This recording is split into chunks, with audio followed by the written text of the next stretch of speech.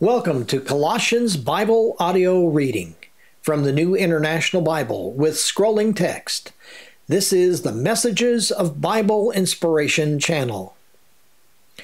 If you like this video, then please hit the like button, subscribe, and ring the bell so you'll be notified when the next video comes out. Colossians chapter 1. Paul, an apostle of Christ Jesus, by the will of God, and Timothy, our brother, to God's holy people in Colossae, the faithful brothers and sisters in Christ, grace and peace to you from God our Father. We always thank God, the Father of our Lord Jesus Christ, when we pray for you, because we have heard of your faith in Christ Jesus and of the love you have for all God's people, the faith and love that springs from the hope stored up for you in heaven, and about which you have already heard in the true message of the gospel that has come to you. In the same way, the gospel is bearing fruit and growing throughout the whole world, just as it has been doing among you since the day you heard it and truly understood God's grace. You learned it from Epaphras, our dear fellow servant, who is a faithful minister of Christ on our behalf, and who also told us of your love in the Spirit. For this reason, since the day we heard about you, we have not stopped praying for you.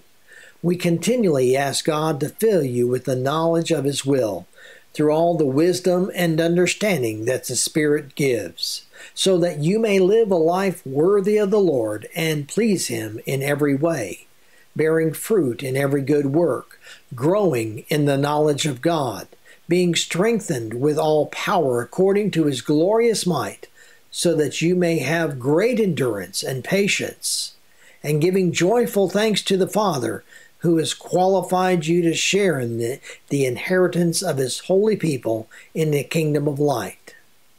For He has rescued us from the dominion of darkness and brought us into the kingdom of the Son He loves, in whom we have redemption, the forgiveness of sins. The Son is the image of the invisible God, the firstborn over all creation. For in Him all things were created, things in heaven and on earth, visible and invisible, whether thrones or powers or rulers or authorities, all things have been created through Him and for Him. He is before all things, and in Him all things hold together. And He is the head of the body, the church. He is the beginning and the firstborn from among the dead, so that in everything He might have the supremacy. For God was pleased to have all His fullness dwell in Him, and through Him to reconcile Himself all things, whether things on earth or things in heaven, by making peace through His blood shed on the cross. Once you were alienated from God and were enemies in your mind because of your evil behavior. But now He has reconciled you by Christ's physical body through death to present you holy in His sight, without blemish and free from accusation, if you continue in your faith, established and firm, and do not move from the hope held out in the gospel. This is the gospel that you have heard, and that has been proclaimed to every creature under heaven, and of which I, Paul, have become a servant. Now I rejoice in what I am suffering for you, and I fill up in my flesh what is still lacking in regard to Christ's affliction, for the sake of His body, which is the church. I have become its servant by the commission God gave me to present to you the Word of God in its fullness, the mystery that has been kept hidden for ages and generations, but is now disclosed to the Lord's people. To them God has chosen to make known among the Gentiles the glorious riches of this mystery, which is Christ in you, the hope of glory. He is the one we proclaim, admonishing and teaching everyone with all wisdom, so that we may present everyone fully mature in Christ. To this end, I strenuously contend with all the energy Christ so powerfully works in me. Chapter 2. I want you to know how hard I'm contending for you and for those at Laodicea, and for all who have not met me personally. My goal is that they may be encouraged in heart and united in love, so that they may have the full riches of complete understanding, in order that they may know the mystery of God, namely, Christ, in whom are hidden all the treasures of wisdom and knowledge. I tell you this so that no one may deceive you by fine-sounding arguments. For though I'm absent from you in body, I am present with you in spirit, and delight to see how disciplined you are, and how firm your faith in Christ is. So then, just as you received Christ Jesus as Lord, continue to live your lives in Him, rooted and built up in Him, strengthened in the faith as you were taught, and overflowing with thankfulness. See to it that no one takes you captive through hollow and deceptive philosophy, which depends on human tradition and the elemental spiritual forces of this world, rather than on Christ. For in Christ all the fullness of the deity lives in bodily form, and in Christ you have been brought to fullness. He is the head over every power and authority. In Him you were also circumcised, with a circumcision not performed by human hands. Your whole self, ruled by the flesh, was put off when you were circumcised by Christ, having been buried with Him in baptism, in which you were also raised with Him through your faith in the working of God, who raised Him from the dead. When you were dead in your sins and in the uncircumcision of your flesh, God made you alive with Christ. He forgave us all our sins, having canceled the charge of our legal indebtedness, which stood against us and condemned us. He has taken it away, nailing it on the cross. And having disarmed the powers and authorities, He made a public spectacle of them, triumphing over them by the cross. Therefore, do not let anyone judge you by what you eat or drink, or with regard to a religious festival, a new moon celebration, or a Sabbath day. These are a shadow of the things that were to come. The reality, however, is found in Christ. Do not let anyone who delights in false humility and the worship of angels disqualify you. Such a person also goes into great detail about what they have seen.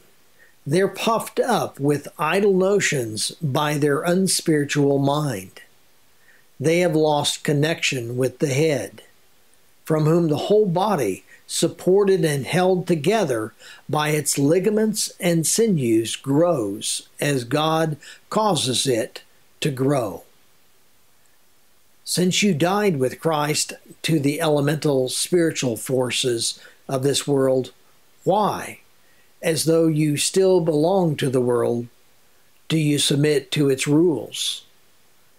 Do not handle, do not taste, do not touch. These rules, which have to do with things that are all destined to perish with use, are based on merely human commands and teachings. Such regulations indeed have an appearance of wisdom with their self-imposed worship, their false humility, and their harsh treatment of the body, but they lack any value in restraining sensual indulgence. Chapter 3. Since then you have been raised with Christ. Set your hearts on things above, where Christ is, seated at the right hand of God. Set your minds on things above, not on earthly things. For you died, and your life is now hidden with Christ in God. When Christ, who is your life, appears, then you will also appear with him in glory. Put to death, therefore, whatever belongs to your earthly nature: sexual immorality, impurity, lust, evil desires, and greed, which is idolatry. Because of these, the wrath of God is coming. You used to walk in these ways in the life you once lived, but now you must also rid yourselves of all such things as these: anger, rage, malice, slander, and filthy language from your lips. Do not lie to each other, since you've taken off your old self with its practices and have put on the new self, which is being renewed in knowledge in the image of its Creator. Here there is no Gentile or Jew, circumcised or uncircumcised, barbarian, Scythian, slave or free, but Christ is all and is in all. Therefore, as God's chosen people, holy and dearly loved, clothe yourselves with compassion, kindness, humility, gentleness, and patience. Bear with each other and forgive one another if any one of you has a grievance against someone. Forgive as the Lord forgave you. And over all these virtues put on love, which binds them all together in perfect unity. Let the peace of Christ rule in your hearts, since as members of one body you are called to peace, and be thankful. Let the message of Christ dwell among you richly, as you teach and admonish one another with all wisdom, through psalms, hymns, and songs from the Spirit, singing to God with gratitude in your hearts. And whatever you do, whether in word or deed, do it all in the name of the Lord Jesus, giving thanks to the God the Father through him. Wives, submit yourselves to your husbands, as is fitting in the Lord. Husbands, love your wives, and do not be harsh with them. Children, obey your parents in everything, for this pleases the Lord. Fathers, do not embitter your children, or they will become discouraged. Slaves, obey your earthly masters in everything, and do it not only when their eye is on you and to curry their favor, but with sincerity of heart and reverence for the Lord. Whatever you do, work at it with all your heart, as working for the Lord, not for human masters, since you know you will receive an inheritance from the Lord as a reward. It is the Lord Christ you are serving. Anyone who does wrong will be repaid for their wrongs, and there is no favoritism. Chapter 4. Masters, Provide your slaves with what is right and fair, because you know that you also have a master in heaven. Devote yourselves to prayer, being watchful and thankful.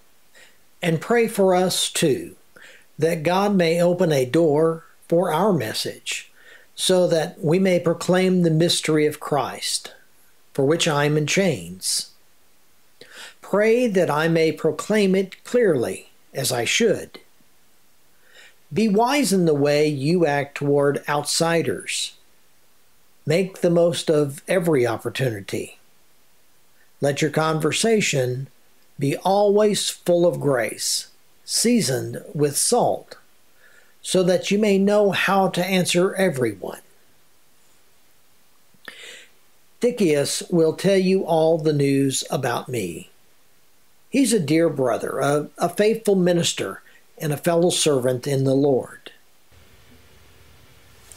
I'm sending him to you for the express purpose that you may know about our circumstances, and that he may encourage your hearts. He's coming with Onesimus, our faithful and dear brother, who is one of you. They will tell you everything that is happening here. My fellow prisoner Aristatius sends you his greetings, as does Mark, the cousin of Barnabas. You've received instructions about him. If he comes to you, welcome him. Jesus, who is called Justus, also sends greetings. These are the only Jews among my co-workers for the kingdom of God, and they've proved a comfort to me.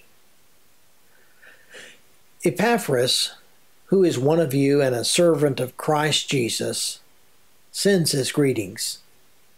He's always wrestling in prayer for you, that you may stand firm in all the will of God, mature and fully assured. I vouch for him that he's working hard for you and for those at Laodicea and Hierapolis. Our dear friend Luke, the doctor, and Demas send greetings.